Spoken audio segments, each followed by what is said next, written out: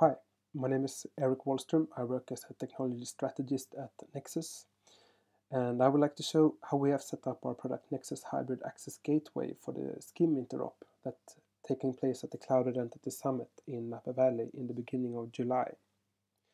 SCIM, it is a standard that defines how to package identity information into JSON, and it also defines an API how to send these information to different types of systems, cloud-based systems, internal systems. And it's a very important standard when it comes to easily provision users and do onboarding and offboarding of new systems.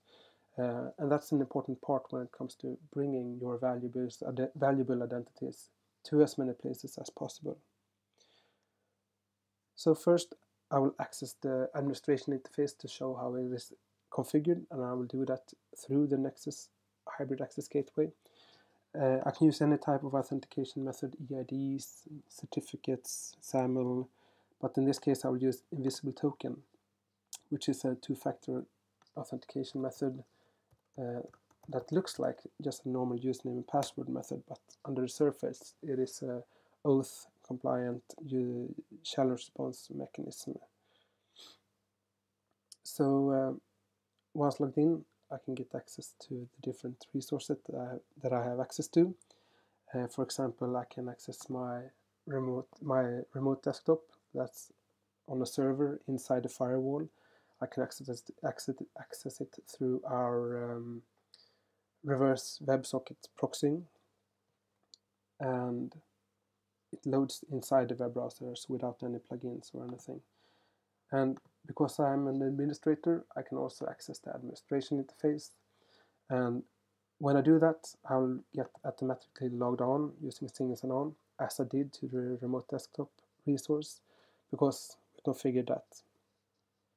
Once logged in, you can see a new section here called Identity Orchestration, and I have already configured 3 orchestration channels.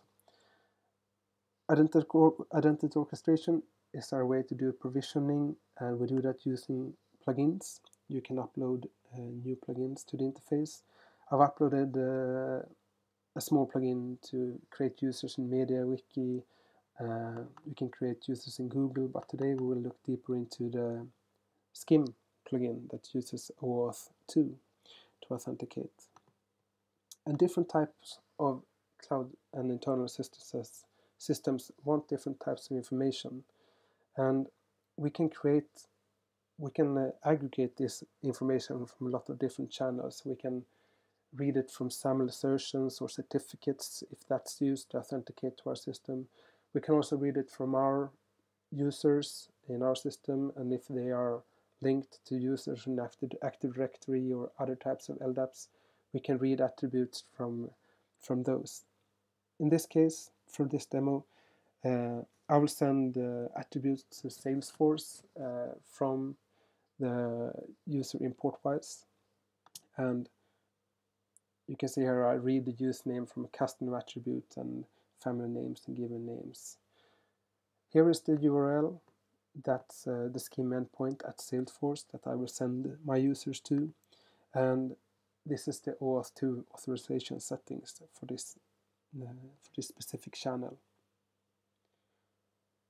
So apart from defining these channels that combines a plugin with types of information and authentication to send information, we also have a new access rule, a new type of access rule that when it's applied to different resources, we will force identity orchestration to those systems. So in this case, when I protect a resource with this specific access rules, identity orchestration has to be performed using the channel I just showed you.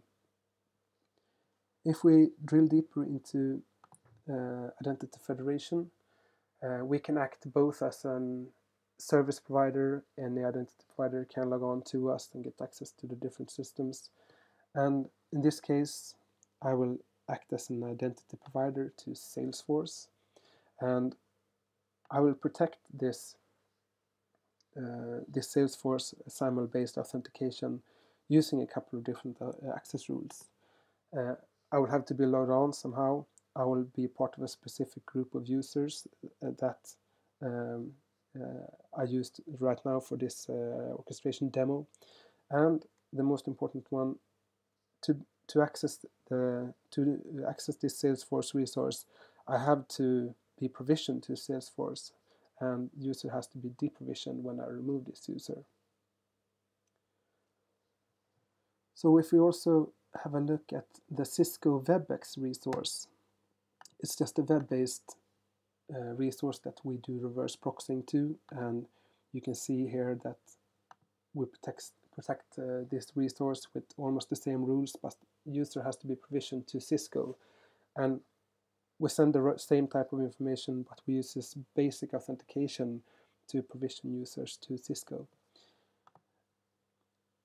And I could potentially enable SIM sign-on to this resource, and I can have any type of SIM sign-on method to these web-based resources. I can do basic authentication or cookie form-based authentication that's a post to a specific page, or even adaptive SSO that's a way for us to automatically find out a way to authenticate users. And when we create users in Cisco, we will assign the username and password for this specific user that's currently logged on, and we will save that information into an SSO domain that's specific for a user and this specific resource.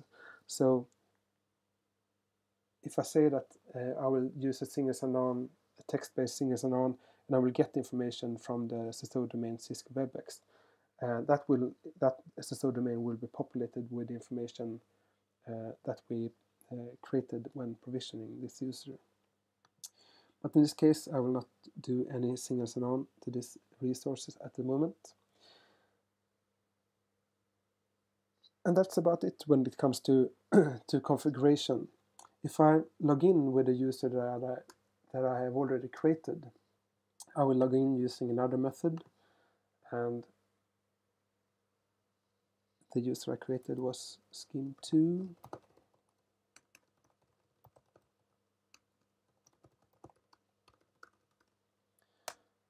And once I'm logged in, I will get a different portal than when I logged in as an administrator, because I have less access to different systems. But I do get the Salesforce and the WebEx resources here. And when I click on the Salesforce resource, the access rules protects this resource, and I will be automatically created at Salesforce. Once that's done, and in a successful manner, I will get a SAML-based single sign-on to the Salesforce system. So a short maintenance notification, but once I'm in, I can now see that this user SCIM2 that I just created is the one that's currently logged on. So if I click on the WebEx resource, almost the same thing will happen. The user will be created, but we will do a reverse proxying of this specific resource. And if I would have configured single sign-on, and I could automatically log in a user.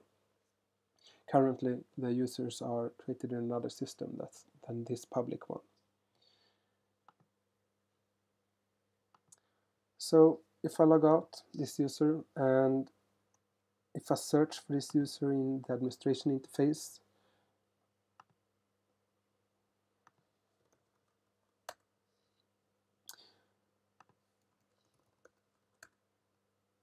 I will find this user, and when I delete this user, I will be informed that it will also be removed from Salesforce and Cisco.